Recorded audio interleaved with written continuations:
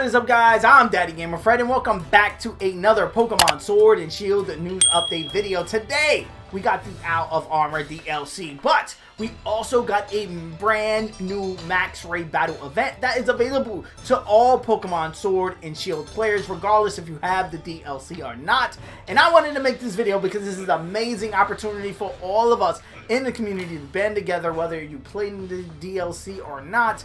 This is going to be a gift for everyone, and everyone is probably going to want this gift. It is, of course, Shiny Zeraora. Let's jump into the Pokemon website to find out officially how we are going to be able to grab one. This news was also broken down inside of the Pokemon press event that happened today, and oh my god, that event was crazy. If you want to see my full reaction, I do have it live here on the channel, as well as my reaction to Pokemon Snap being revealed for the Nintendo Switch. I literally cried like a little baby. You should go check that out as well. It says earn a Shiny Zeraora in Armor or in Pokemon Sword and Pokemon Shield. If 1 million trainers defeat Zeraora in a max raid battle, players can receive a special Pokemon along with items that will be useful in the Out of Armor. The Out of Armor, the first part of the Pokemon Sword and Pokemon Shield expansion pass, has arrived. To celebrate the release of this new chapter in the Pokemon Sword and Shield adventures, players of those games can participate in max raid battles against the mythical Pokemon Zeraora from Wednesday, June 17, 2020, which is today, until Sunday, June 28th. Zeraora will appear in max raid battles, so gather your friends as you attempt to take down this mythical Pokemon. Zeraora has the potential to appear in 3-star max raid battles or higher, and in 5-star max raid battles, there's a chance you can encounter an especially powerful Shiny Zeraora. You won't be able to catch Zeraora after defeating it, but if at least 1 million trainers manage to defeat Zeraora during this special event, a Shiny Zeraora will be available to everyone in Pokemon Home. Yes, you will need to download Pokemon Home in order to pick up your Zeraora, even if you are not using Pokemon Home. I repeat, you will need to download Pokemon Home on a mobile device in your Nintendo Switch in order to receive your Zeraora, your Shiny Zeraora, in your Pokemon Sword and Shield games. Which, again, is not a paywall because Pokemon Home does offer a free box to all players, regardless if you're paying for the service or not. And with that free box, you can obtain the Zeraora and then send Zeraora into the Pokemon Sword and Shield games, even again if you don't have the DLC. In addition to Shiny Zeraora, every player who takes part in these max raid battles will receive a piece of Armorite ore for every 100,000 trainers that defeat Zeraora after the first million is reached, up to a maximum of 10 pieces. Armorite ore can be used in the dojo of the Out of Armor if you have Pokemon Learn Move. If the target numbers are reached, you'll be able to claim your Shiny Zeraora in Armorite ore via the Mystery Gifts menu in the mobile device version of Pokemon Home from Monday, June 29th, 2020 until Monday, July 6th. So that's going to be the end date. So you have to have Pokemon Home installed, ready to go. Grab it before July 6th. Please note that if you do not have the expansion pass to encounter or receive Zeraora, it says note that you don't have to have the expansion pass to encounter or receive Zeraora. You don't need it. You don't need it. If you have Pokemon Sword, if you have Pokemon Shield, you're watching this video, you can encounter Zeraora and you can participate in this event, and you can also pick up your Shiny Zeraora. It says you must have deposited Pokemon in Pokemon Home or moved a Pokemon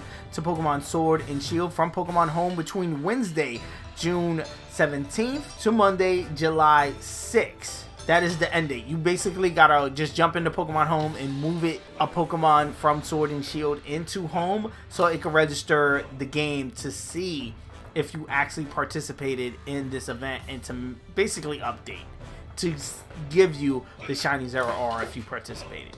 It says note, linking with Pokemon Sword and Shield is a feature available only in the Nintendo Switch version of Pokemon Home. For more details, please visit the Pokemon Home, Pokemon Sport website. It says assemble your best team, this electric type mythical Pokemon, and help players from all over the world reach 1 million victory. And be sure to check out the Isle of Armor, the first part of the expansion pass. Yes, available now.